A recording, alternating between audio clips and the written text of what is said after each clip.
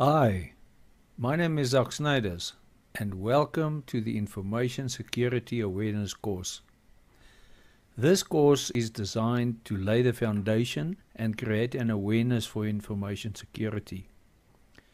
The course is designed in such a way to cater for a wide audience. It's a beginner's course, but it's also a refresher course for more experienced users. There are so many people that has no protection and have taken no precaution to protect themselves. We are introducing the minimum requirements for various layers of protection. Over the past few years, I implemented many information security projects at companies. During these implementations, I realized just how bad the awareness is out there. From youngsters joining small business to very senior people that's been with firms for a long time. People that grew with the companies. They simply have no idea about the risk exposure they face on a daily basis. In some cases, it was an absolute miracle that serious information breaches did not occur. They were so lucky. Legislation related to personal information indicates that each company must ensure that a data breach does not occur. That is a tall order, but we will get there. I don't want to scare you on day one, which is why we are going to tackle this beast one step at a time. The list of things that can go wrong with passwords and logins is long. As an individual, hackers will normally not look at you with the same amount of interest as, for example, if you were a bank executive, right? Wrong. Hackers target everybody. Hi again, this is Zak. I trust you have enjoyed the previous lecture that gave you a very brief introduction to passwords. Alright, let us tackle this beast. If you thought that passwords are on the way out, think again. The pain of passwords will be with us for a while still. The emphasis on passwords is in fact increasing. Nobody likes passwords, and there have been many attempts to replace passwords with fingerprints and facial recognition. But although there's been some success, but for now, please pay attention. Passwords are your only real protection. Let us start today's lecture. Some of us have a safe in our house. Some of us even have several. Some of us have a safe, a burglar alarm, and maybe armed response. You get some with a key, some are electronic, some are both. You even get some with fingerprint or biometric scanners. And yes, if you really want to get into it, like in the movies, you can also get safes with iris scanning safes. But why? Isn't this a bit extreme? Why do we do it? Obviously to store important documents, maybe a firearm, jewelry, but generally the stuff that we want to protect at all costs. Now, if we go to such extremes to protect our personal belongings, how is it then that we don't have the same mindset when it comes to our online protection? We spend thousands on physical protection, but we allow access to our online personal stuff. And sometimes there's even more critical information online that can be more damaging to us than what is in the safe. Let me explain. We store important information on the internet, such as financial and personal stuff, on places like Facebook, banking apps, and many others. This is normal practice on the internet, and there's nothing wrong with that in principle. However, the passwords and login credentials that we need to access these sites are often not secure enough to protect us. We sometimes make it so easy for our friendly neighborhood hacker. And trust me, many of us do. Let me give you some examples. If you don't have a social media account, you are certainly among the very few. On social media, there are places in your settings, on your profile, where you enter information like employment information, your address, telephone number, work history, etc.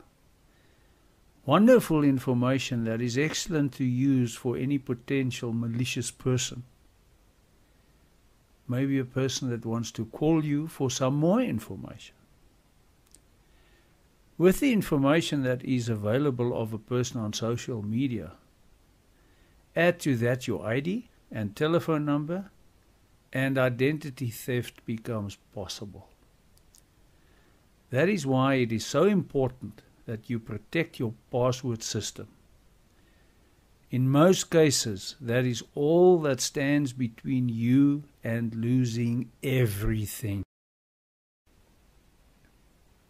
Now, I will stress this several times during the lecture. It is one of the most important things that you can do is to protect the passwords that you use for your various accounts. Many people use the same password or a variation of it for all their accounts. This is a bad idea. Think about it. If you use the same password for everything and somebody actually gets hold of it, then they own you. Let's put some basic principles in place as a start. Never, ever use the same password for everything. And please don't think that by adding a single digit, like a 1 or a hash, after the same password makes it safe. Don't ever store your password on your computer. There are exceptions, but we will get to it. Methods to actually do it safely. It may be a pain to type it every time, but think about it. Your laptop is in your house and there's a burglary. The person manages to get into your notebook.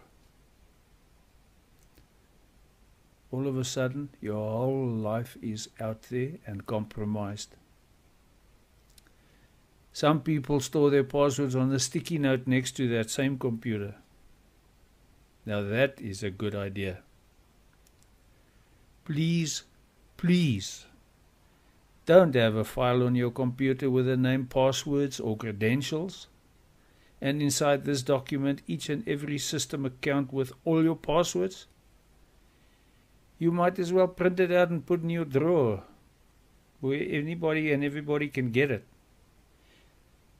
And you will be sorry, trust me, when you least expect it.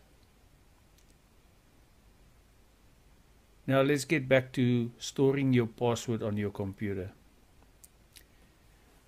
Nearly everyone is guilty of storing their passwords on their computers because it's so easy. Every time you register online on a site or online application or online service, you are required to register, or if it's an existing account, sign in. Your computer normally then gives you the option to save the password. And for many, if not most people, this is an automatic yes. And convenience is the motivator here. And of course, you trust your computer. The media, application vendors, everybody says you can trust your operating system. They will keep your password safe. Your provider may even claim that it's got such excellent encryption and wonderful methods of keeping your password safe.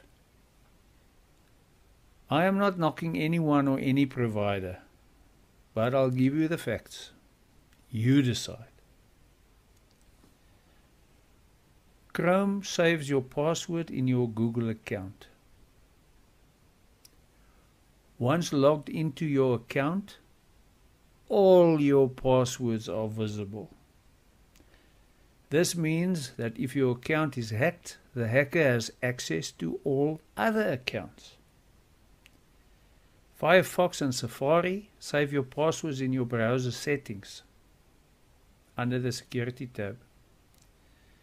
And if you have access to the device, you can open all the passwords without any login step.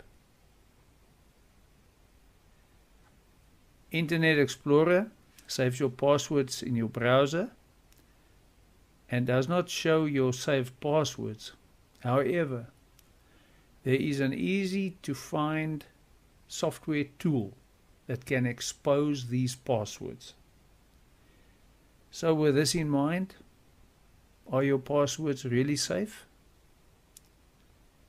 Firefox, Safari, and Internet Explorer offers no protection if a hacker gets hold of your physical device. Don't trust it. Rather, retype your password every time and be safe. I'll give you some more examples just to make you think. Think about sites like Amazon, online banking, job-seeking sites. On most of these sites, you enter personal and financial information when creating your profile. This is of course needed to transact with these companies and all similar sites, and there's nothing wrong with it. This is normal online e-commerce process. These sites and companies have lots of security and they are very secure. No problem here. But think about reality. Once again, it is only a password that prevents a stranger or hacker to get into those sites, compromising your credit rating, stealing your money. The bottom line, don't autosave your passwords. Don't store passwords anywhere. I trust that you realize the importance of password health. Now, let me help you with methods of creating a strong password without making your life a misery. Now, we have already established that if you use common passwords that are easy to guess or you write them down, then you are operating on luck. And like any luck, one day this will run out. Then you could lose your data, your identity, your bank balance. And remember, the hackers are not targeting you specifically. Think about a fishing boat that catches fish with large nets. They put the nets into the sea and drag them. They have no idea what they're actually going to catch that day. Don't be one of the fish. Don't let your guard down. There's only one place that cannot be hacked, and that's your head. Yeah, big deal. I can almost hear you say it. It's impossible to remember many passwords, and I agree with you. As an exercise, think about and count how many accounts you have that require a username and password.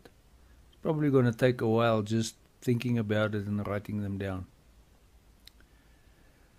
Like I said, a good exercise is to put together a file with all accounts, system, usernames, and passwords, as if you have to prepare for when you are no longer there.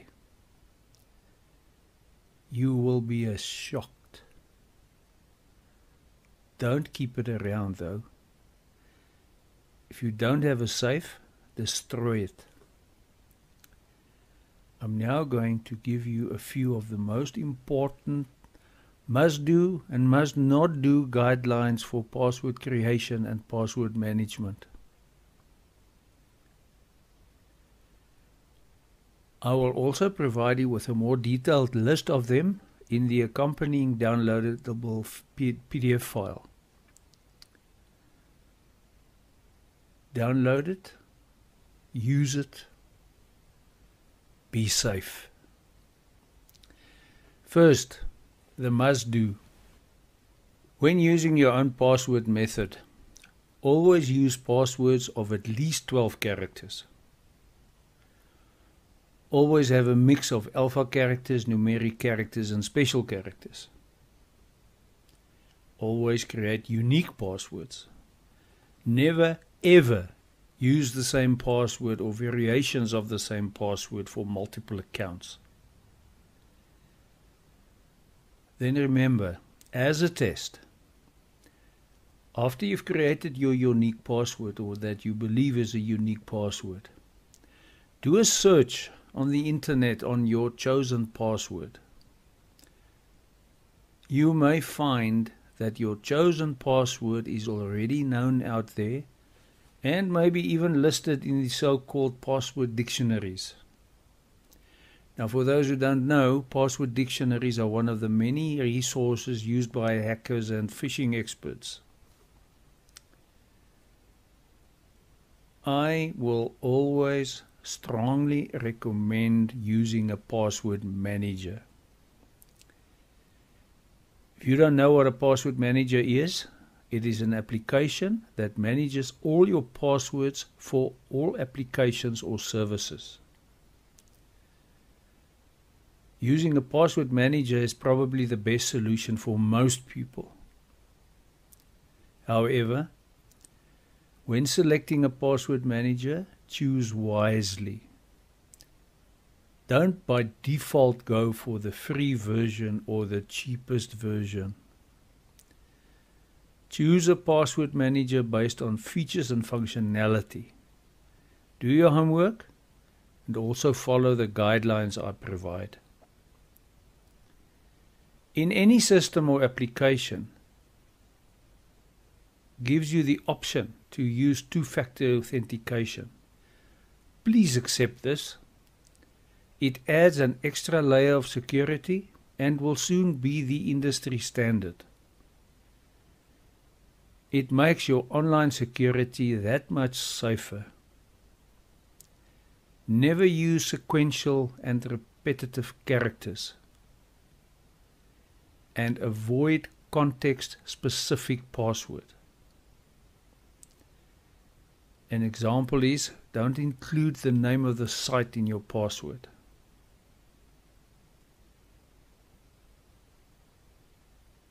Never use clever but commonly used passwords. The word password with the A replaced by an and, or the O with a 0. There are so many people using this, it's not even funny. Don't. Remember that even when using two-factor or multi-factor security, you still have to choose an easy to remember but a hard to guess password. Never reuse passwords.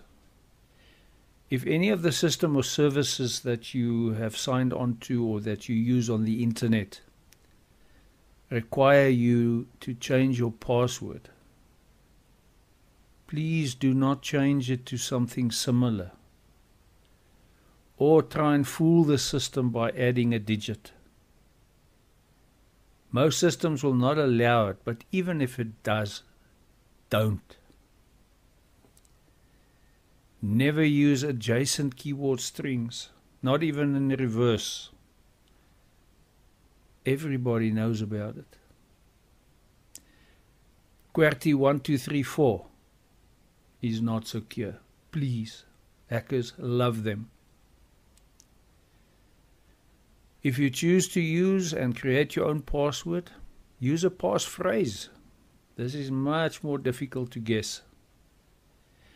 But please don't use a common phrase as "I have a nice house." Use a phrase of at least 6 words that would make sense to you only. Let's try an example like, I earned $300 when I started working in Rome. The password you can build from this. As example, first from left to right, using the first digit of each word. Then starting again from right to left, using the first digit of every word. That makes for a very strong password.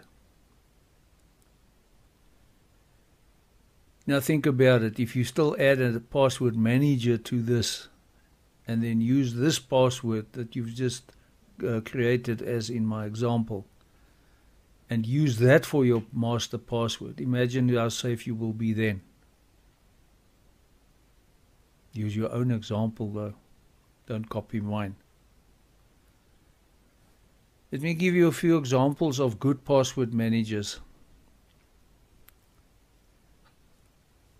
You have managers like Dashlane, Sticky Password, RoboForm, Avast. There are many others. Please note, I do not favor or promote any of them, nor is the order of any significance. I'm only providing these examples to get you started in your search. And once again, as I said previously, choose wisely. Not all password managers are created equally. Most will have the basic security features needed for proper password management, such as weak password flagging, password generator, and two-factor or even multi-factor authentication. There are other critical features to look for. Most password managers comes with a secure password generator, but just double check this. Automated password updates. Good feature. This is where your password manager will update your password if a site has been hacked. Also check for password autofill features, whereby the password manager will manage all your passwords for you in application in a similar fashion than saved passwords of your operating system, except much more secure. Another important feature is a digital wallet. This is used specifically to secure and store your credit card numbers and other payment details. Emergency third-party access. This is where your password manager allows you to designate emergency contexts. All good features. This concludes our lecture on passwords.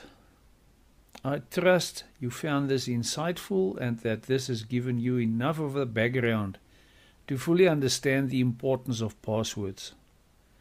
Feel free to drop me an email if you have any concerns or you need assistance.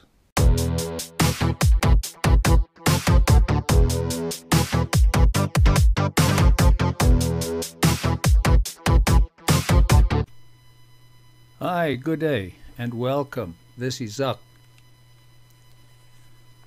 I trust you have enjoyed the lecture on passwords. Now backups are even a bigger beast. I want to spend enough time with you to ensure that you not only understand the importance, but also how to make backups. Now immediately you may think, what is this guy on about? Backups is simple, it's easy, and yes, it is. But there are different backups for different people, for different reasons. Let's tame this beast.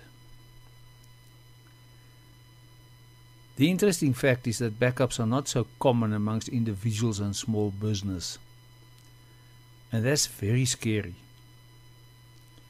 The need for a backup solution cannot be stated enough. Don't be like this guy. In this lecture, I'm not going to aim a shotgun at you and overwhelm you. I will discuss the basics and empower you with just enough to be safe. If you want to take a really deep dive into backup, there will be a separate course for that. My aim today is to help you recover from a disaster without breaking the bank. The solutions I will discuss today should also be adequate for a small business. On your laptop or desktop, you have many files. These could be documents, photos, music, and other important documents. First, a few questions just to make you think. Have you ever lost data? Have you ever accidentally deleted files from your computer? Or has your hard disk ever become totally corrupted? Here's another one. Did you ever get to your desk or office or your home, opened up your laptop, and it was just dead? That is the moment when a wave of mixed feelings and emotions washes over you. For some of us, like a tidal wave. Like a combination of almost sick nausea, a helpless feeling. Now when that happens and you know you don't have a backup, or you know your backup is not a recent one, then in addition to all of those emotions, there's probably another one. Anger. And all of that can be avoided. Well, partially. You still have to restore, but at least you can restore if you have a backup. Let's get back to the basics. To make a backup that are simple and straightforward. But for many of us it is not so straightforward. We're first going to look at some conventional manual backup methods. And remember, any backup is better than no backup, as long as you are able to recover. In its simplest form, you can copy files or folders to a DVD or USB drive. And yes, lots of people still use CDs and DVDs. More popular are external hard drives that are these days big enough to back up some or all of your hard disk and files. There are also many cloud-hosted solutions. Please don't worry if you don't know what it is. We will discuss this in detail. Now once again, it does not matter which method you choose, and we will discuss a number of them. The important thing is you must have at least 3 backups. Now by 3 backups I mean 3 physical instances of backups, and please not on the same media. And there are many people that make their backups on the same laptop or desktop than they are backing up. And they sleep at night. Wow. Using such manual methods as I have described is of course a bit of a pain to manage. Not many individuals have the discipline to actually do that on a daily, weekly and monthly basis. When doing manual backups, the ideal type of backup that you should have is firstly a monthly backup. That's a full backup of everything, and I mean everything. You must have a weekly backup of all the changes during that week at the very least, and a daily incremental. We will also discuss an image backup a little later. Now, maintaining that sort of discipline will ensure that you never lose more than a day, and a daily incremental normally takes a few minutes, so it won't waste your time. Once again, there's only a very few disciplined people that will manage to maintain this. We all need some help, and that is where backup software really comes into play. There are many different types of backup software. I will discuss a few of them to get you started. There are free ones and a few not so free ones. Now, if you are one of those people that has everything in your closet neatly organized, then you won't have a problem, and organizing your files and folders on your hard drive will come naturally. However, if you can't even keep your shirts and socks separate, then listen carefully and check the examples. The golden rule is to identify an approach that is sensible, achieve what is needed, and that you can stick to. To enable a successful backup approach and backup strategy, you need to order and classify your files and your data.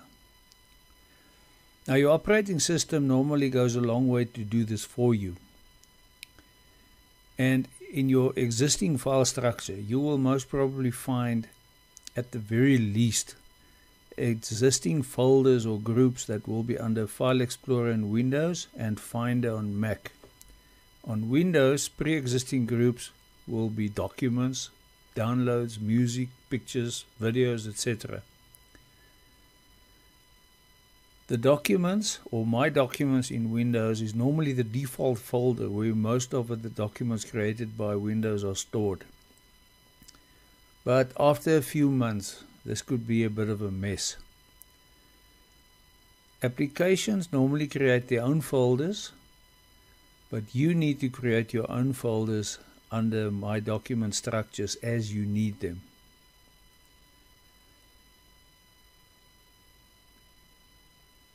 Research has indicated that any habit becomes a discipline after 3 weeks. So go for it. Decide on something, stick to it. After you've created your file structures as you need them, move all files to their new homes and make sure you stick to that process. After that, backup and recovery will become a breeze. Look at the example that I have provided you, whereby you can use this model to classify your data.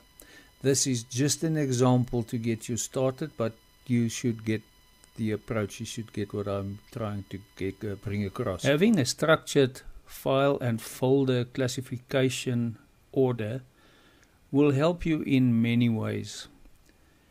It will not only provide the necessary assistance when you need to find files or search for files, helping indexing. It will also help you when starting to do advanced cloud backups, whereby cloud backups needs to be optimized as far as possible to preserve disk space, bandwidth, and cost. For your business folders, a good idea is call it My Business. Example of subfolders could be marketing, presentations, financials, etc. However, if you have multiple clients, I recommend that you give each client his own top level folder and have individual project folders underneath that. Then you could, similar to your normal Windows folder, you can have each client have his own document folders and pictures, etc. under them. I trust this has given you a good background, not only on the importance of backups, but how to prepare for and create a solid foundation for backups. In the next lecture, We will discuss a number of backup options, pros and cons of each, and I will show you an example of actually performing a backup as a tutorial. After this tutorial, you should be able to use this as a guide and apply that with most backup software. The principle of most backup software is similar. There will always be more detailed user guides that's provided with the software as well as on their website. This then concludes part 1 of backups. See you in the next lecture.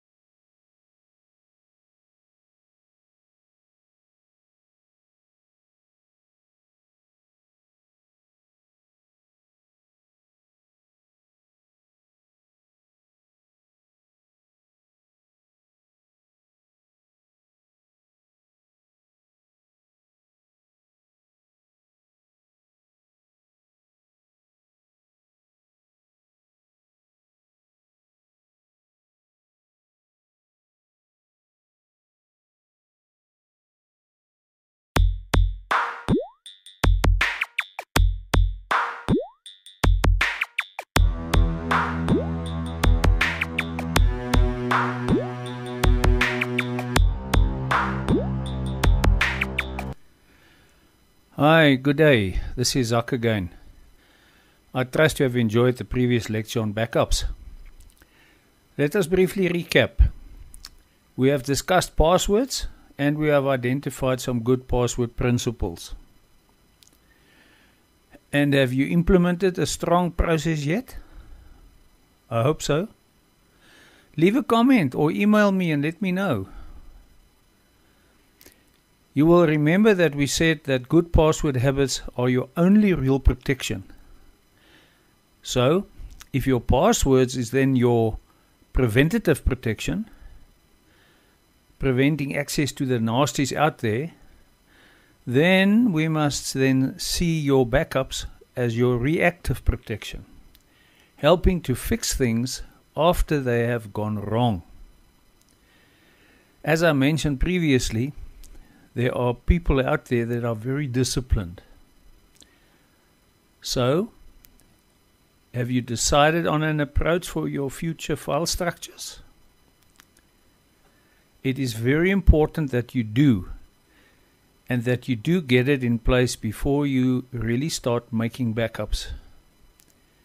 As I said, this is especially true for online backups. But if you're not going to get into online backups right away, it's okay, take your time, but get a good structure implemented and maintain it. I strongly advise following the process, organize your drive, and do your backups.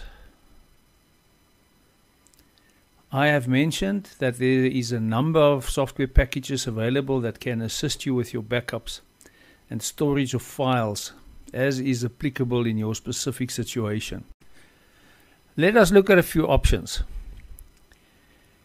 If you're a photography enthusiast, you may have thousands of pictures or images and photos.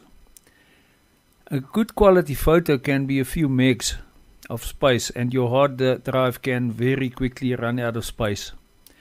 So let us then look at the storing of photographs as a first example. There are some excellent online photo storage services.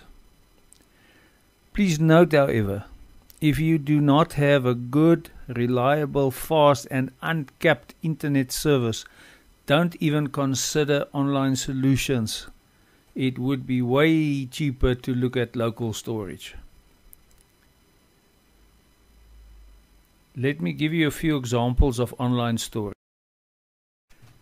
Some of the most popular software and services are iDrive, iCloud, Dropbox, pCloud, Google Drive, Microsoft OneDrive, and Flickr. There are many others. These are examples. Please note that I don't specifically recommend any specific product. I provide the names of randomly selected services to get you started, except those I use as a personal individual. All of these services have a free option that will provide you with a number of gigabytes of storage for free. Should you require more storage than they offer for free, they are easy to upgrade and they have plans to suit your specific requirements. You can obviously subscribe to many of these services to get your online storage for free. Please don't. Then you will be back where you started with a mess, and probably even a bigger mess. Not knowing what is where on which cloud drive or service. This makes any form of a sensible backup automated process an absolute nightmare. Have a look at the websites of all of these service providers and their offerings and check out the pros and cons and pricing of each. I provide a downloadable PDF file for you where I include a few names and some notes to get you started. As I mentioned just now, I'm sharing the names of the systems I use as an individual. I use iDrive for disk, files and photo backup to the cloud. Note that it can become pricey depending on your volume of data. For local and image backups, I use a combination of Acronis TrueImage and AOME Backupper. All three of these products have a limited free version. Most other software packages has as well. Test them, analyze your individual requirements, and then before you upgrade to a long-term paid plan, make sure of the cost involved that you make the right choice for you. Some of the cloud backup options out there are more suited to business and business files, not photos. Some of these services and software, as you will also see in the PDF file, are suitable for both photos and files and provide an easy-to-use interface. It would be wise to choose an application that is suitable for both local backups as well as cloud backup. This is especially important when you want to start with local backups and then at a later stage start doing cloud backups as part of your backup strategy. Develop your own backup strategy for yourself and your own situation.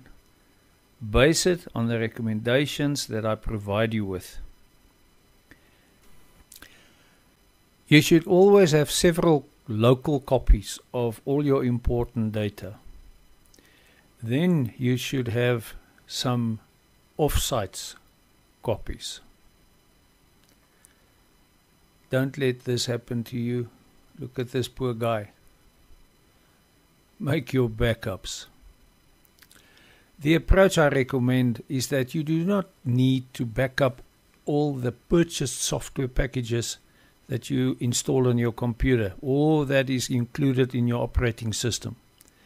This can easily be reinstalled providing you have the original disks or downloads. Keep your original software disks and downloads in a safe place. Make sure that you always keep a copy of your license codes and user credentials to be able to reinstall if needed. Also keep another copy of your license codes at a different premise if possible. To safeguard and protect your software and data in case of a hard disk crash, I recommend that you do an image backup at least once a month.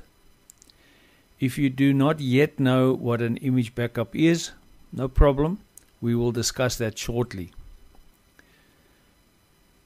The diagram that I provide you as an example is a typical good practice backup approach, whereby you do a weekly full backup, a daily incremental, and a monthly image backup.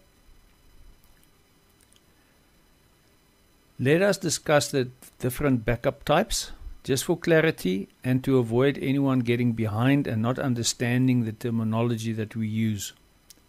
We will start with local backups. Now this is a backup that you will make of the files or folders on your hard disk to a local drive. Now this local drive can be any destination drive connected to or inside your computer. Please don't select a non-removable drive inside your computer for backup. Make your backup to an external USB or external hard drive. A backup is not simply a copy, and you should always use appropriate backup software for this task, that you can maintain a backup history. Let's look at backup for the cloud. Now, for those of you not familiar with cloud computing and cloud backup, you should see cloud backup in principle similar to a local backup. The only difference is that the destination drive is sitting in the cloud somewhere. In the cloud, in this instance, meaning your backup will reside on a file server somewhere with a service provider. Constraints here you must always be aware of is bandwidth, and ensure you make the correct and appropriate backup software selection. Now, if you make use of a backup service, a backup service is typically cloud backup software with its own proprietary cloud storage. The process is slightly different, and the software will automatically make the backup to their own cloud storage facility. Let's look at image-based backups. Now, image-based backups are the process whereby your entire disk is backed up in one single run. This means the backup includes the operating system, all your software, all your files, basically everything in a single pass. The only disadvantage of an image backup is that it takes a long time to back up, and that is why it's not always a backup of choice. However, it's a crucial backup to have. Please do it at least monthly.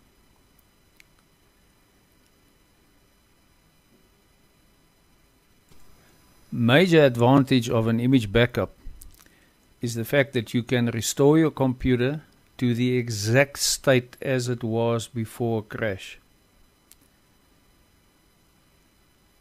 An advanced option, alternative option of backup, other than an external hard drive, is network attached storage, or in short, NAS.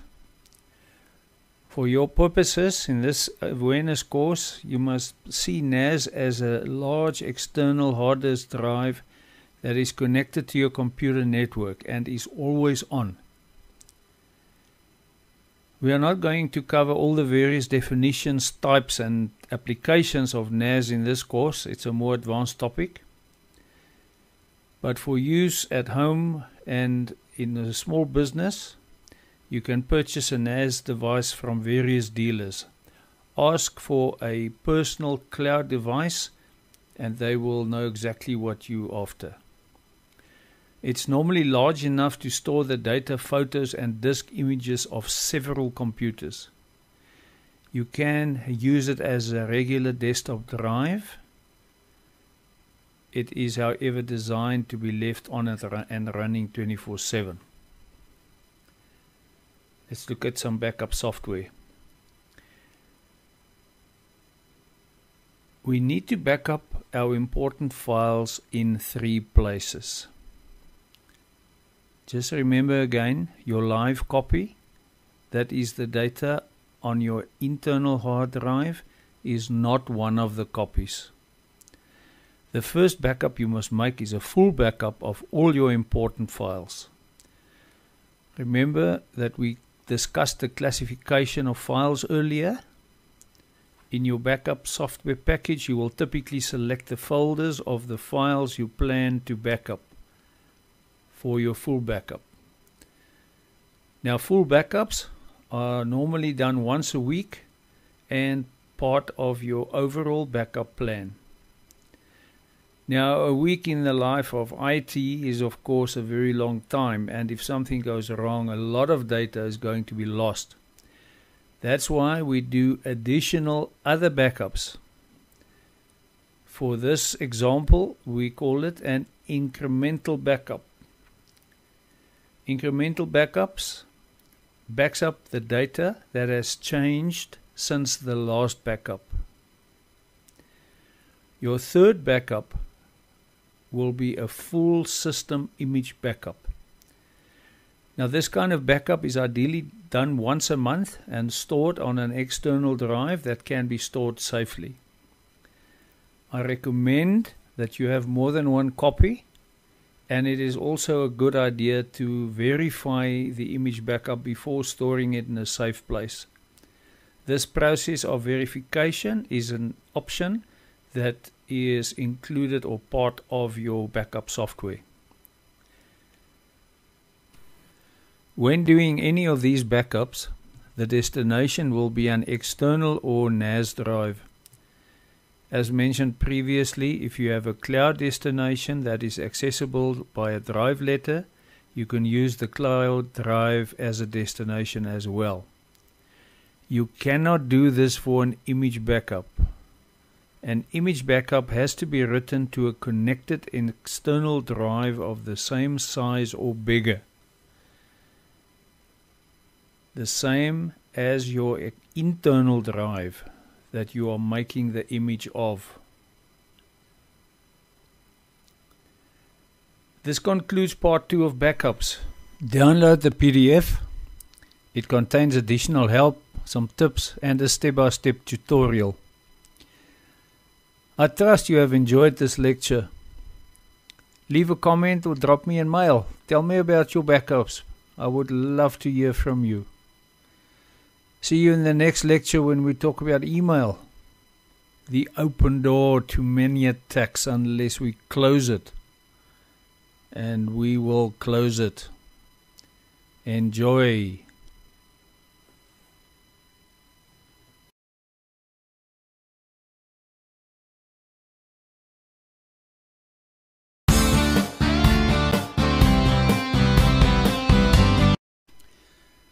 Good day, this is Zak.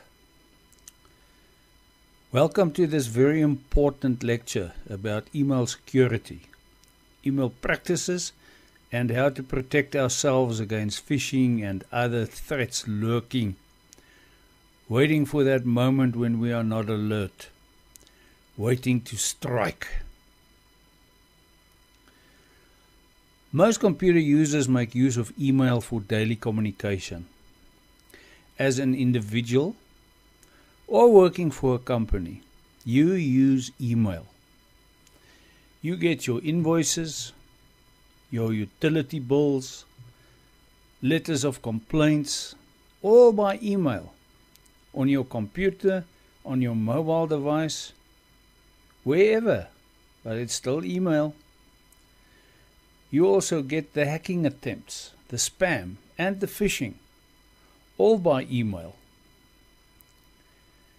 Let us get some of the background theory out the way. Now, the most popular email protocols in use today is POP, or POP3 rather, IMAP, and Microsoft Exchange. There are some others, but those are the most important and predominant ones. For this lecture, however, I'm not going to include Exchange. Exchange is normally used by corporations, and I am just focusing on POP3 and IMAP. I will briefly explain the difference between the two. For most of us, all we need to know is that POP3 will actually download the email from your mail server to your device or computer. For IMAP, we need a connection to the internet. There are many free and paid email service providers. Gmail, probably one of the most popular email providers out there.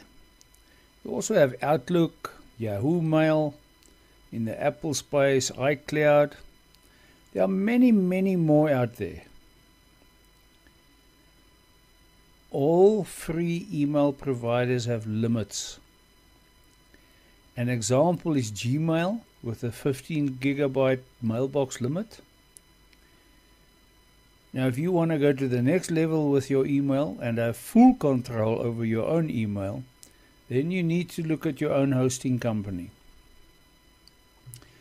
You would then typically set up a hosting package with a service provider, and once again, there are many out there.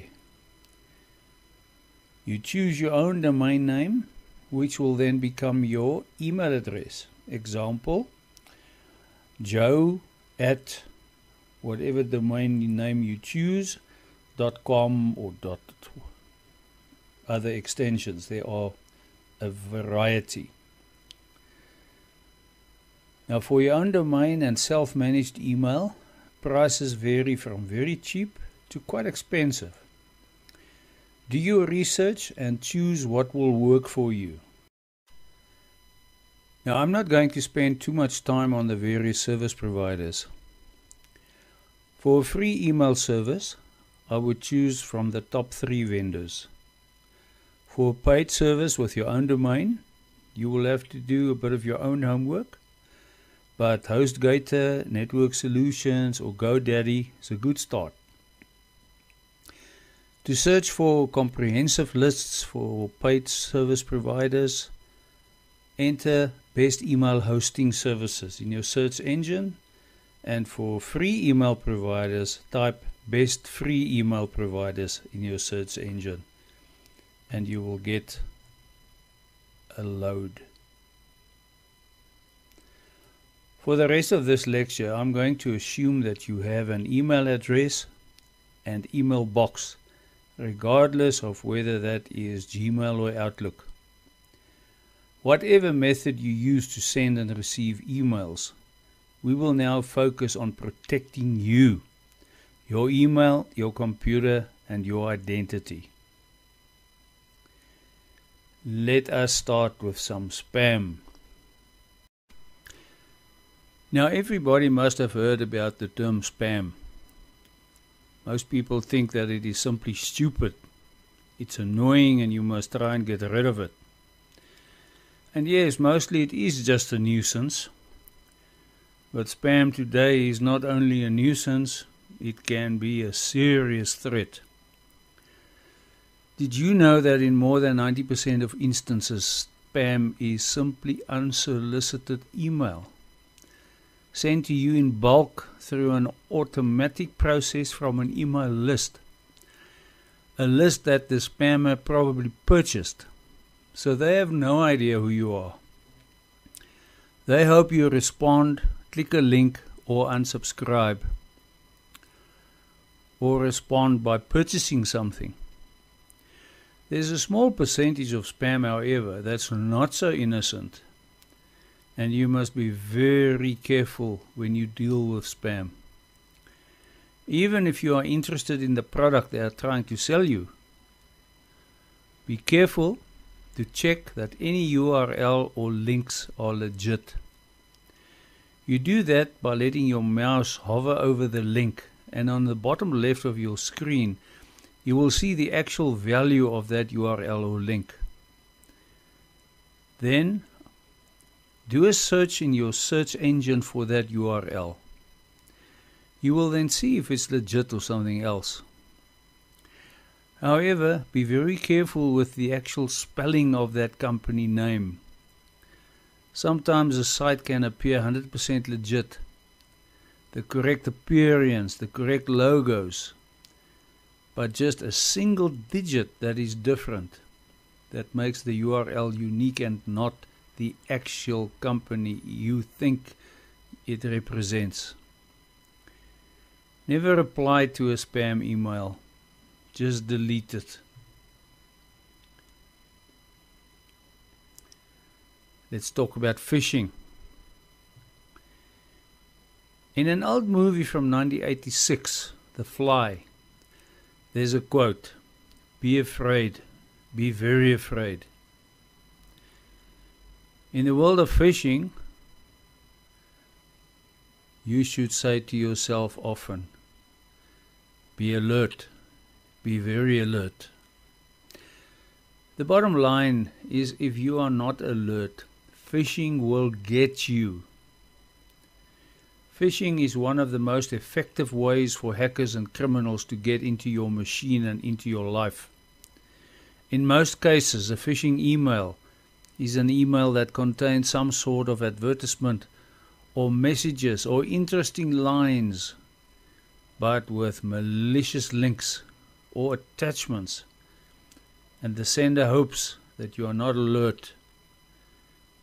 And if you click on a link or open the attachment without checking it out first,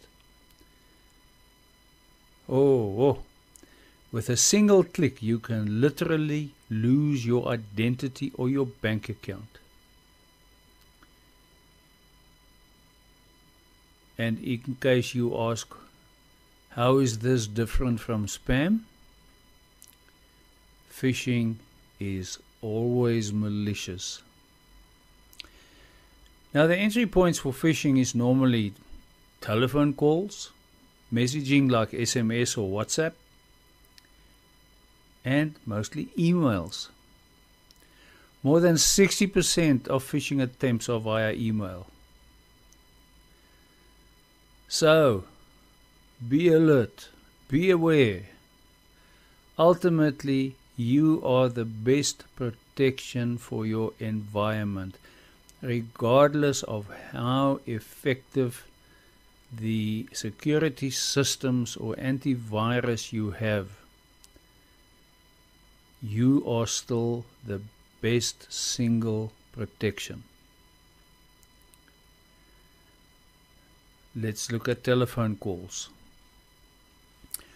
More and more on a daily basis, users are bombarded by various telephone calls from unknown individuals and call centers. Many such calls are innocent and simply cold calling from businesses that are attempting an easy and inexpensive way to entice you to provide them with information that they can use to contact you, target you with email advertisements or contact details that a salesperson can contact you.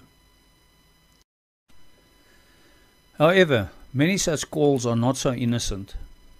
You and only you can protect yourself, your identity and your information. Use the following tactics. Try and verify the caller identity by using small talk and direct questions. Be careful of vendors, contractors, disgruntled employees asking odd questions about business matters. Someone claiming to be someone with authority. A caller refusing to provide a return phone number. The giving of unnecessary compliments or words of admiration. Or somebody claiming they need something urgently, something that simply cannot wait. Someone exhibiting the behaviors as I just mentioned, and also avoids being questioned. Be careful. Some more specific considerations and awareness. Your bank will never ask you for information by telephone if they call you. Be careful if your bank calls you and claim it is the fraud department wanting to verify information. If in doubt, call back. However, when you phone your bank, they will ask you questions to confirm your identity. This is normal. Let's look at some SMSs and WhatsApp messages. SMS phishing, also called smishing, is a criminal activity using the conventional SMS platform to deliver open or hidden links to your cell phone. Phishing, once again, in simple terms, is the act of someone trying to get your personal or sensitive information such as passwords. Always double check, even if you think you know the sender. Many people simply respond without thinking. It could be a fraudster contacting you, pretending to be someone you know. It could be an SMS claiming that the sender is in hospital and wants you to text back. Be careful. Similar to email, sender details can be changed. Most people now have smartphones that can connect to the internet. A malicious link sent via SMS can in a matter of seconds pass information about you and your phone to an address on the internet. This remote address can then respond, and again, within seconds, install a script on your phone, and if you do not have the correct protection, you are exposed. Smishing messages may come from telephone numbers that are in a strange or unexpected format. If you have any doubt, delete it immediately. Do not open it and do not click on any links or any highlighted text. Some messages warn that the consumer will be charged unless he cancels his supposed order by going to a website.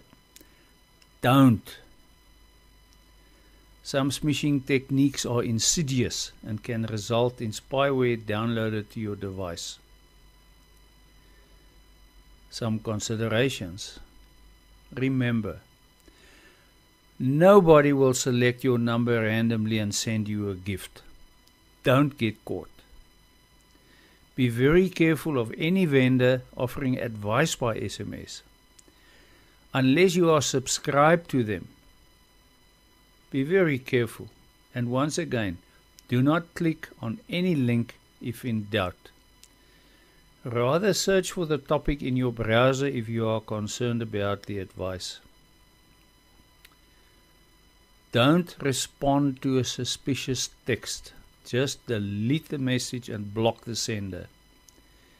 And if a message says you should reply back with stop,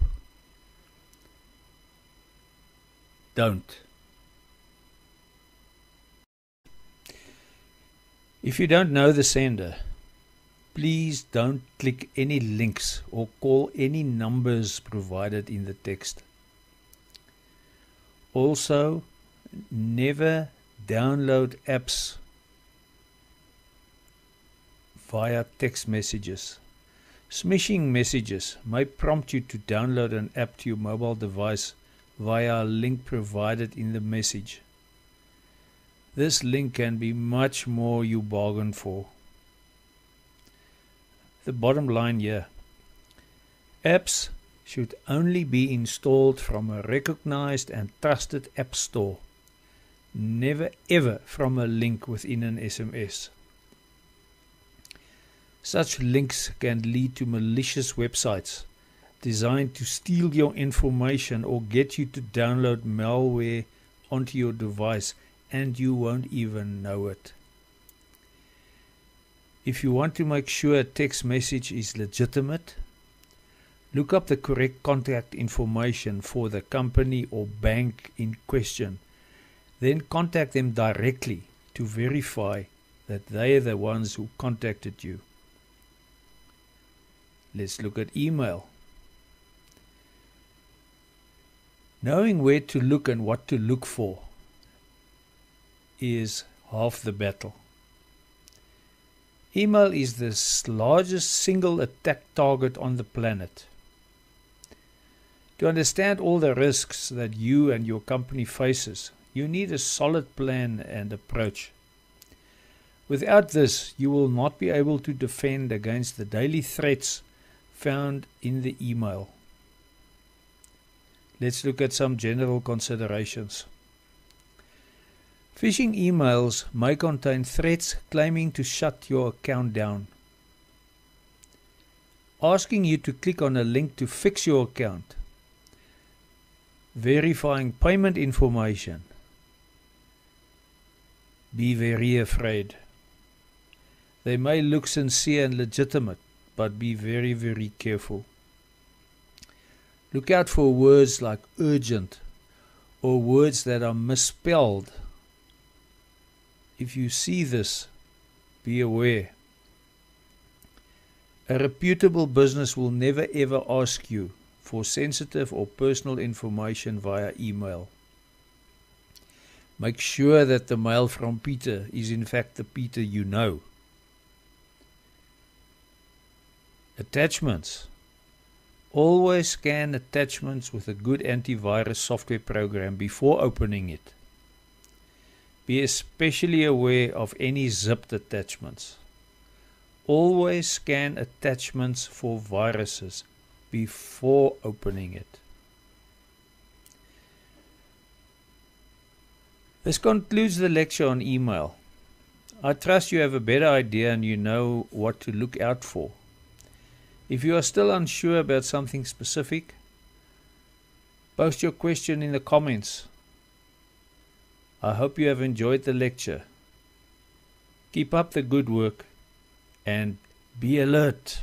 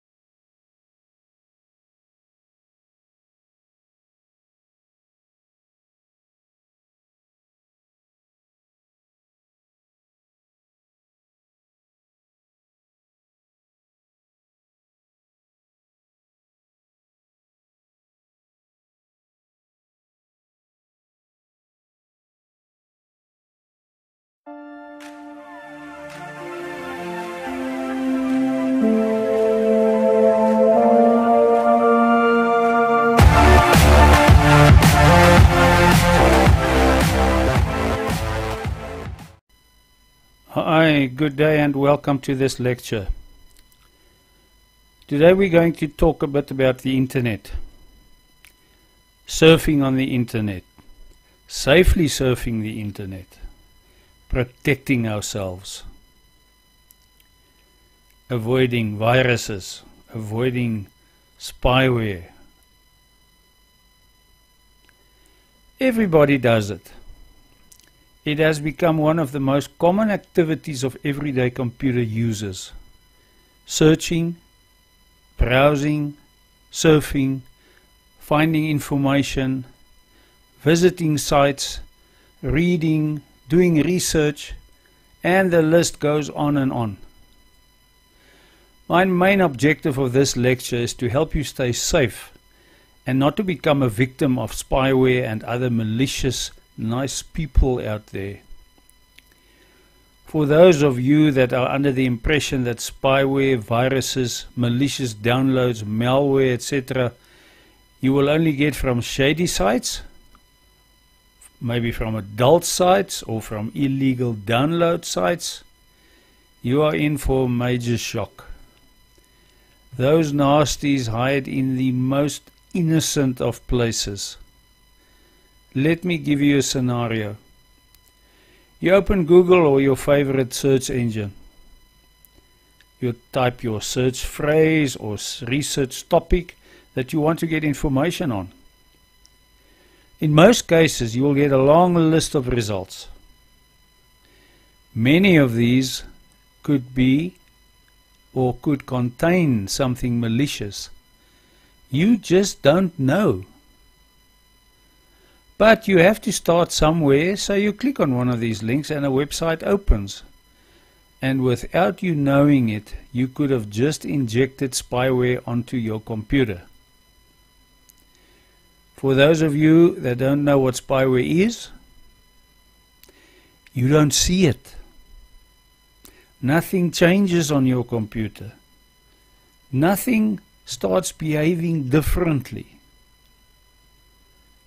Just your personal information is shared without you knowing it. So what do we do about it? How do we prevent it? How do we protect ourselves?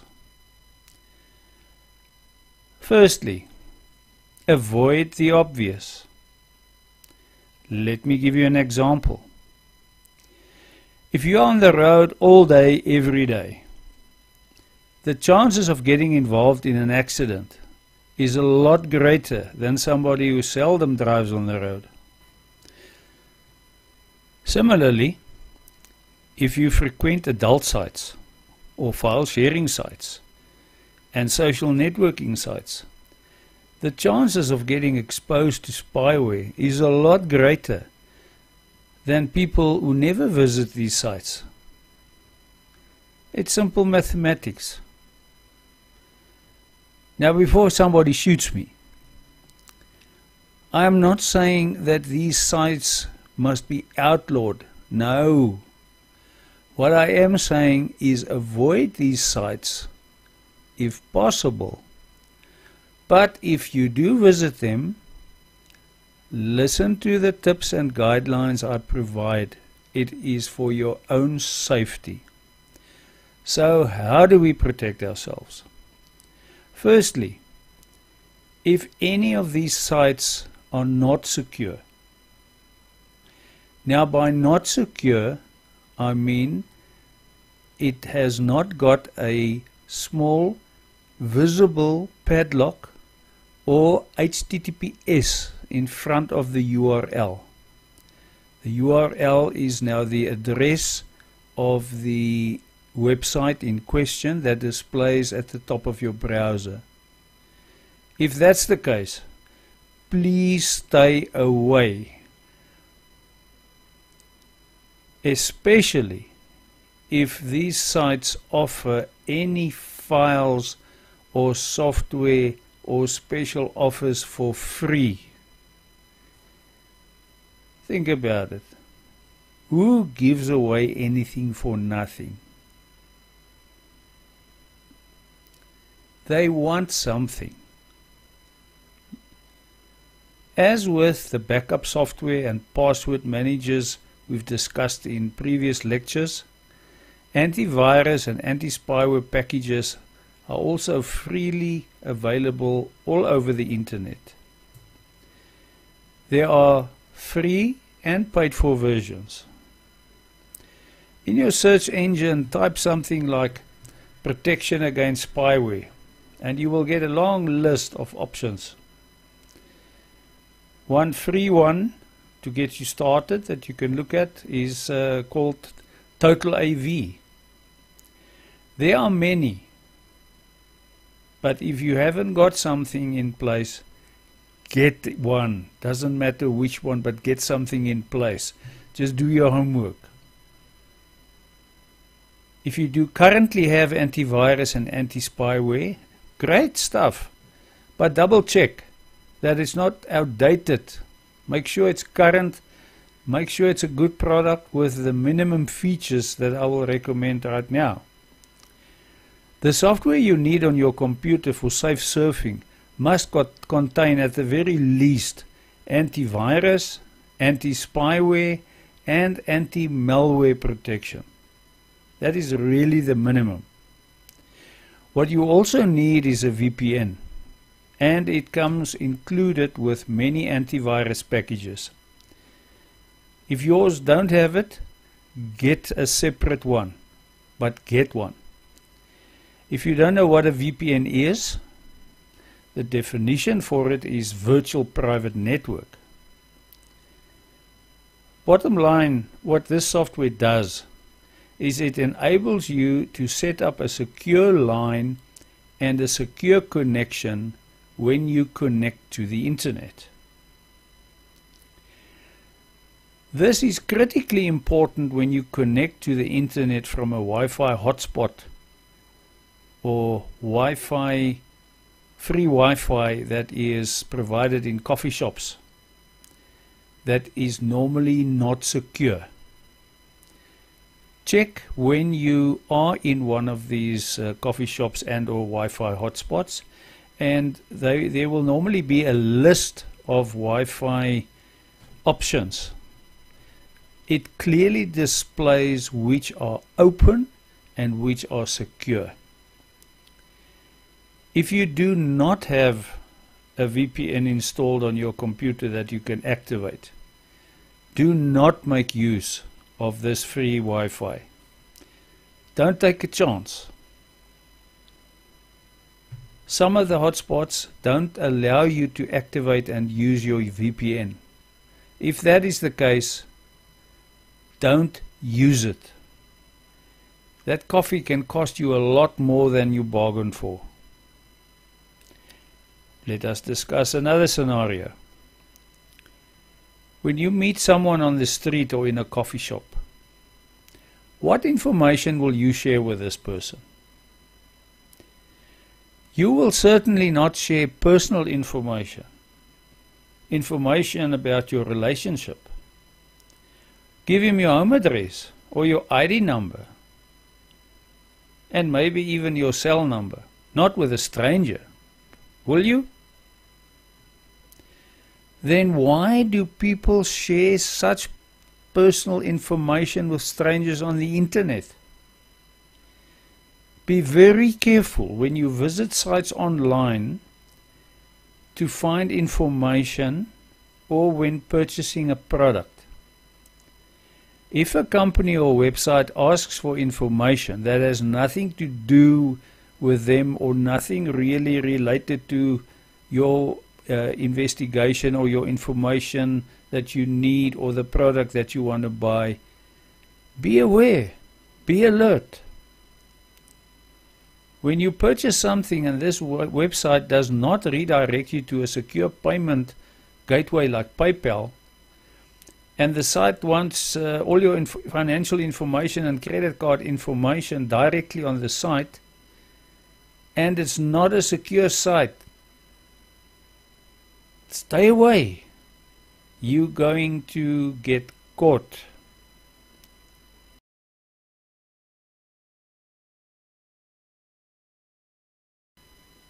Some specifics to protect yourself online. Think very carefully before you share information online. Don't post anything on the internet or on Facebook that you don't want other people to see. That is how open the internet and social media is.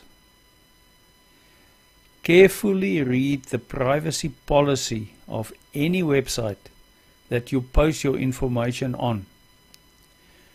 Make sure that you know what they will do with your information, why they need it, and how the policy enables them to share your information.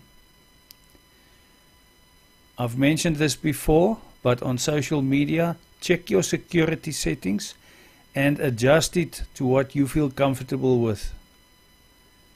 Set it so that only the people you want to see your posts can. Websites that ask you for specific security questions to be able to reset a password. Please do not provide information that actually relates to you and that can be potentially damaging. Provide answers that has meaning to you, but not to anyone else, and also that cannot identify you in any way or otherwise impact you. Still make sure, however, that this relates to something you will remember and that you will remember for the purpose that it is asked.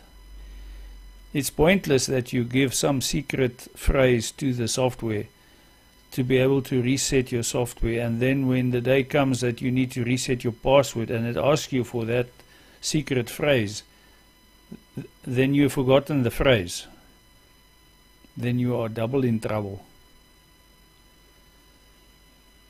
Guard your information. Keep all your software, including web browsers and any apps, current with the latest updates. Where possible, set them to update automatically.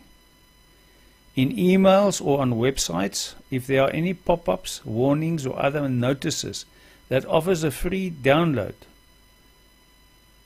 a free download that claims it will protect your computer or it will scan your computer to find problems. What do they really want in return for their free software? Obviously, it is either a scam or it will let you run the program and then you must pay for the results. Be careful, be alert. Nothing is really free. There is no such thing as a free lunch.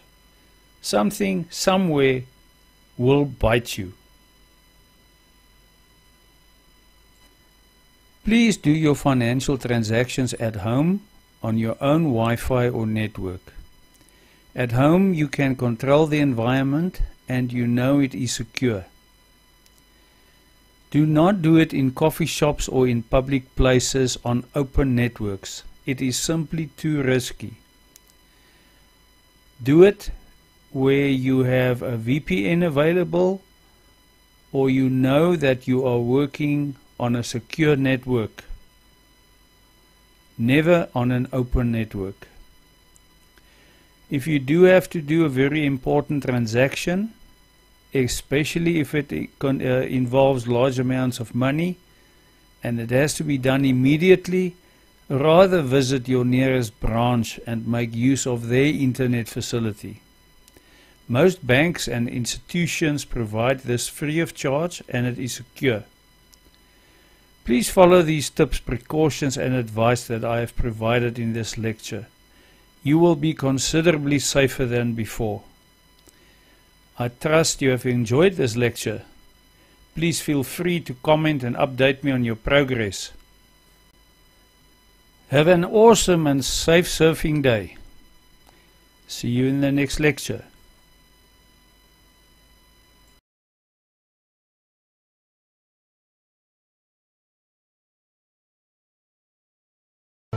Teach your children well, their fathers have. Hi, good day. This is Zak again. And welcome to this lecture on Internet Safety for Children. Today we will discuss the details, the facts, some methods, helping you as parents protect your children online. Now, every parent wants to protect their children in any way possible. Every day you watch out for them. You help your young ones across the street. You try and prevent your teenagers from visiting places or clubs that you find shady. Will they rebel? Of course, obviously. They are teenagers. If they don't challenge your authority, there's something wrong with them. Or they're lying to you. Teenagers are teenagers and they want to experiment. They want to investigate new things and they want to make their own mistakes. This is normal. But we as parents want to prevent them from making the kind of mistakes that can affect and follow them for the rest of their lives. Trying to protect them when on the internet is no exception. There are the same dangers as in real life, just a little bit different, a little bit less visible, a lot scarier. What makes this more complex is because they can get onto the internet anywhere and everywhere. We as parents even empower them to have access to the internet. We encourage them to have access to the internet because they learn, they communicate, and it helps them with their homework and research. There are so many good things about the internet, but there is also so much bad out there. Take teenagers dating as an example. You as parents can't really control who they date, but you can at least see who they meet. You can at least see who rocks up at the door to pick up your daughter. Online dating for teenagers is, of course, a total different horror story, and we will get into that soon. In the previous lecture, you learned all about protecting yourself online. Now, when dealing with your children and your teenagers, you must apply those same rules. You as the parent must, however, teach your children, and especially your younger children, and your teenagers, to be equally alert and aware online. But this is no easy task. We have to realize and appreciate that children and teenagers are much more naive, or trusting is a better word. They don't necessarily see the evils of this world. And that's simply because they have not yet been exposed to it. Yeah, fine, they see it on TV and they see it in the movies, but they see this as fiction. They adopt the attitude that it cannot happen to them. That is why they are much more likely to make unwise or reckless choices on the internet. Protecting your children online and making sure that they stay safe, that, however, cuts through a very, very thin line of parental protection, parental control, and downright interfering in their lives, impacting their privacy. And yes, they are entitled to their privacy. But at the same time, it is your duty as a parent to protect them. You should always first give them the benefit of the doubt and respect their privacy. But you should also look out for signs that everything is maybe not so okay. Let's discuss a few of the signs. If your child or teenager turns off his computer the moment you walk into his room, then the first red light should come on. Now, once again, this is where that thin line comes in, and you as parent needs to make a judgment call. They could have been chatting to a friend, maybe a boyfriend or girlfriend, which can be embarrassment and embarrassing if you found out, especially if they are younger. Then they still want to hide the boyfriend. They could, however, have been looking at an inappropriate site. You just don't know. But once again, initially, you have to give them the benefit of the doubt and trust your children. But now you have to monitor this behavior. And if this becomes frequent behavior, then you have to take action. We will discuss this action. If your child starts receiving packages or mail from people you don't know, it's obviously possible that they have ordered stuff online. But it would be wise to inquire what it is And if it's a legitimate purchase from their own allowance and not from your bank account, then there's no problem. But it could also be from a potential predator your child met in a chat room. Ask the question. It's your right and duty as a parent to make sure. Now, while you are not supposed to know what's on your teenager's computer, after all, it's their private space, and they will very quickly remind you of it.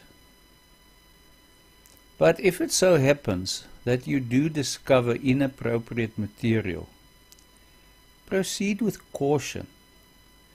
And remember that most of us,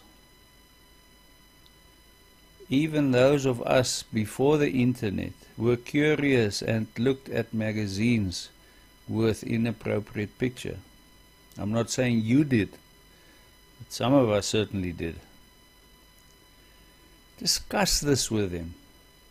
Don't outright ban it, but rather warn them about the related dangers of such sites, and then let them decide for themselves. Spyware and viruses and related dangers are common and frequent on these sites. Explain to them what can happen. Warn them.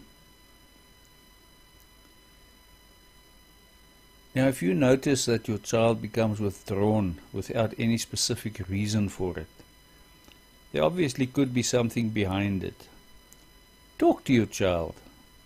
Try to establish if there's anything that bothers them. It could be online bullying. It could also be something like a sex offender that your teenager met through an online dating site. You have to check. You have to try and find out.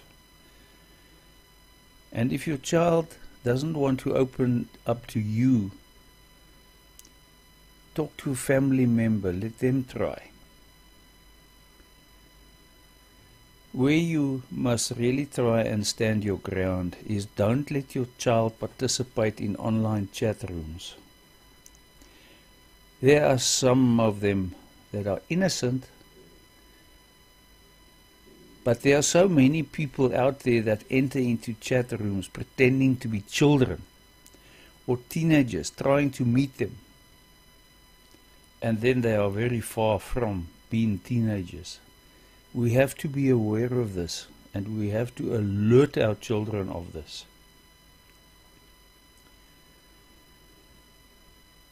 You must teach your children that the username they choose on sites on the internet must not say too much about them. They must use usernames that is as neutral as possible. Let me give you an example. A username of Peter 14. That probably indicates that it's a young male of 14 years old. An attractive target. Children must never post any personal information on the internet or on social media, regardless of who asks for it. This is a big no-no. Children must also never add friends on social media that they don't actually know. And they must definitely never ever agree to meet somebody that they have met on the internet.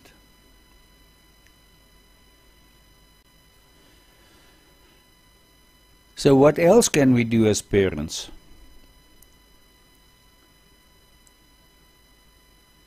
What we need to appreciate is that our teenagers and school-aged children are getting so sophisticated with technology that they outpace us. We may have no option but to block or rather limit action or to have some insight into what they do online. We need to adopt and use technology to help us manage this problem. Now, you need to approach this very, very carefully. Parental control solutions can help to manage this problem. Don't, however, think that this will be a quick fix. That you can simply install parental control software on your teenager's computer, set up some rules, and that's the end of it. Not quite. Many of today's teenagers has many devices. They have cell phones, iPads, some even still have iPods, PlayStations, and the list goes on and on. Most of these devices give them access to the internet. So what do? Yes, we can go ballistic and install parental control software on all their devices, right? Yes, you can. But it's not a good idea. We will get the wrath of our teenagers. They will immediately think we are punishing them. And that's not the intent. The intent is to protect them. We have to apply parental control for the younger ones, especially those that are not yet able to make sensible decisions for themselves. Our teenagers, we have to trust them. Rather than imposing strict parental control, we must teach them and show them the facts of what is right and what is wrong on the internet. That is why it is important that we as parents must be able and enable ourselves by having the knowledge ourselves. Once we have the knowledge, then we can with confidence talk to our teenagers about the issues on the internet. It may even be a good idea to get your teenagers to do the lectures in this course that's related to internet safety, the same ones you have done. Let them see for themselves and enable them to make informed decisions. You must protect the younger ones and put parental control and router limits in place for them. It is the right thing to do. Then the teenagers, once again, empower them with the knowledge and awareness that you have learned. Then it's up to them. They need to be responsible for what they do on the internet. As a tip, the latest versions of Mac OS and Windows have got some parental control software built in. You can also acquire other parental control software with more features and flexibility. One such example is NetNanny. But some specific tips for you. And once again, this is mostly aimed at younger children. Put a password on the computer that you have to log them in to use the internet. Another method, with parental control software, you can restrict access to the computer to a time limit when there's supervision at home. However, this is not going to help you much if you have many different devices in the household. Then parental control software is not practical. But your Wi-Fi router also have features, and you can then set up and configure your Wi-Fi router with specific times and access times to when a parent is at home. In that way, no device can access the internet when you or an adult is not present. Appreciate the fact that children are children.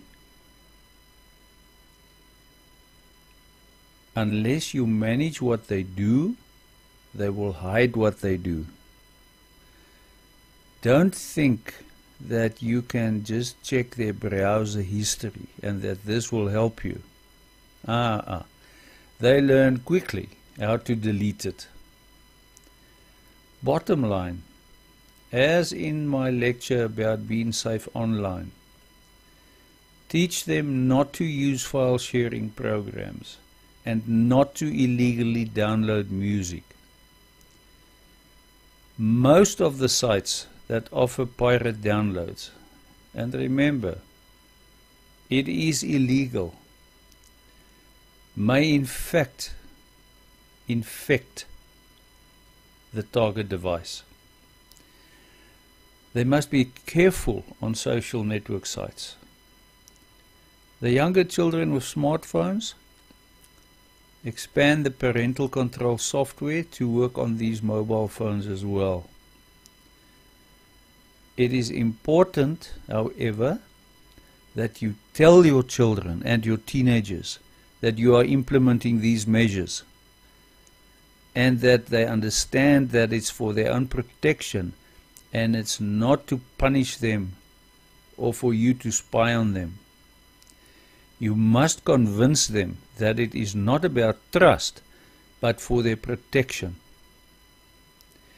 And it's up to you as a parent to make sure that they understand this. If they don't understand this, then they will simply do it behind the scenes. Once again, software filters, parental control systems, time locks, any other control methods. All of these can help. But ultimately, you need to teach your children about exactly what can go wrong. This is a much better approach than trying to control something that they would be prone to do due to the very nature of children and teenagers being inquisitive and have that yearning to learn and experiment. Have family meetings, talk to them, show them. Let them also listen to this lecture. I trust this lecture has given you some insight into what can go wrong and how to deal with it. And I hope you have some direction how to approach the problem. Make your children aware. Help them understand that it's for their own good. I hope you have enjoyed this lecture. Have a good day.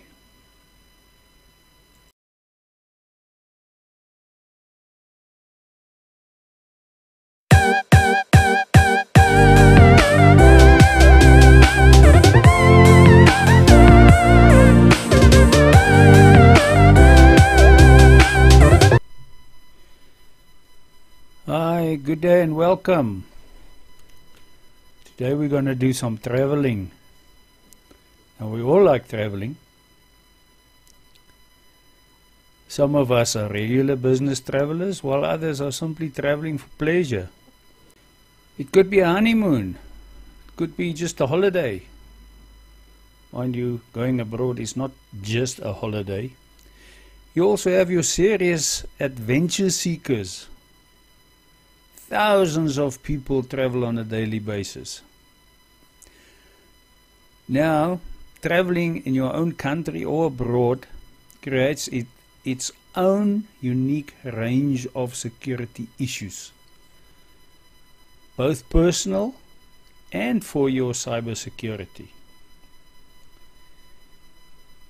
Now, before we go anywhere, did you make your backups? I sincerely hope you did.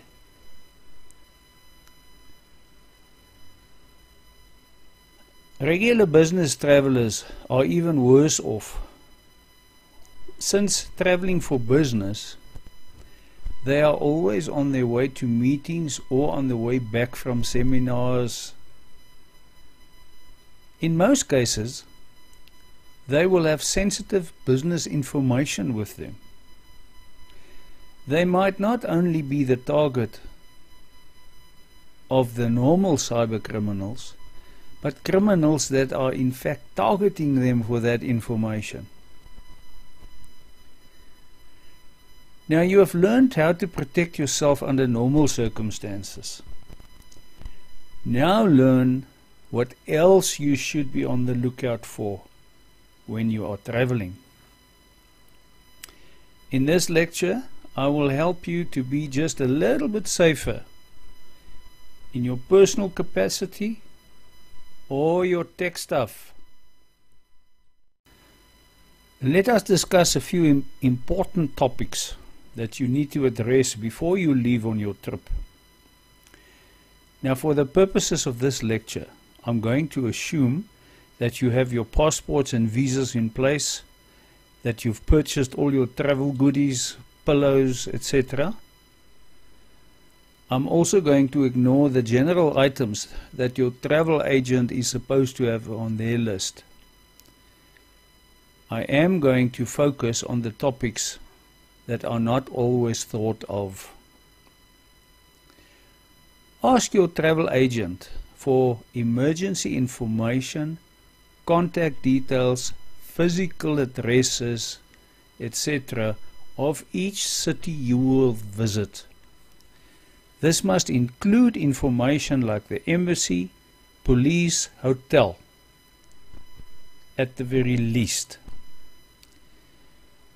If you will be visiting a foreign country where it will be difficult to communicate, I strongly recommend that you invest in a language translator program for your mobile or a dedicated translator device to help you with general communication when you visit such countries. Get travel insurance. Many people do, many people don't. It's a personal choice. But I have found that it gives you that little bit of security and a comfort feeling. It's wise and may help you when you least expect it and need it the most. Those going on holiday are excited and they're on a bit of a high. A natural high, not the other kind. You are eager to share your destination and make your friends and families jealous, and that's fine. It's nice and good to share, but don't overshare and don't share with the wrong people. Don't make it public. Don't splash it all over social media. That is not so wise. You could easily end up informing the wrong kind of person with basically a roadmap of where you are going. At the same time, you are advertising that you're not at home and that your home is now probably vulnerable. Now about your tech stuff. Most smartphones, laptops and tablets have security settings that allow you to lock the device with a PIN number or a fingerprint ID. Do this or enable this on each device you take with you. And it's a good idea even when you're at home. If it's a laptop, make sure that you activate a startup password for it. This is especially important at the airport where your devices are very vulnerable and are targeted by thieves. If it is password protected, then automatically there's some defense against the security or data breach. Disable your Bluetooth.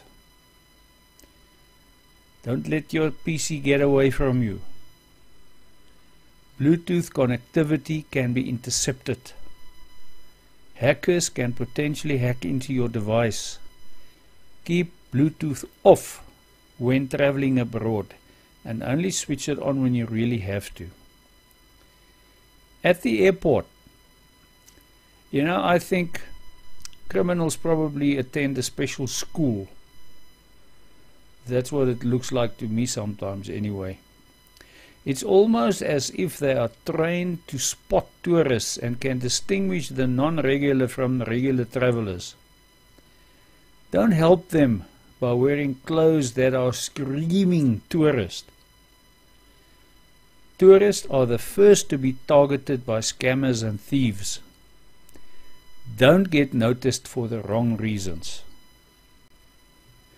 You have to be even more vigilant and alert when you are lounging around the airports.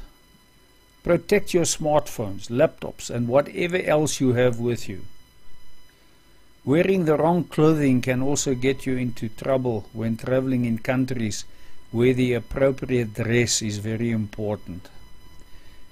In some countries, it's a sign of respect. Keep that in mind. Be cautious when using public Wi-Fi. It is even more important when traveling than at home. At home, you have many more options than abroad. When using Wi-Fi hotspots, remember that the same rules and the same security measures that you have learned so far applies. It is even more important to use your VPN. And if you can't, don't do any form of financial transactions. But if at all possible, avoid using open Wi-Fi. Rather go for secured Wi-Fi and ask for the Wi-Fi password. Never connect to a totally open Wi-Fi hotspot. Disable location sharing. Only enable location sharing if there's a specific reason for you to do so. Don't leave it on by default. It could provide easy access to the wrong person. Be aware that if a wrong person can track your movements, they know each time you are not in your hotel room. Now, when you reach your destination,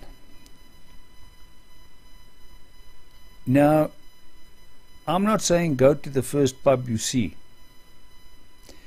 but a pub is certainly one of the best places to speak to locals. Otherwise, the front desk of the hotel or guest house is also a good place to get information. Be polite and friendly, but ask the locals or receptionist for relevant information and make notes. Keep them handy.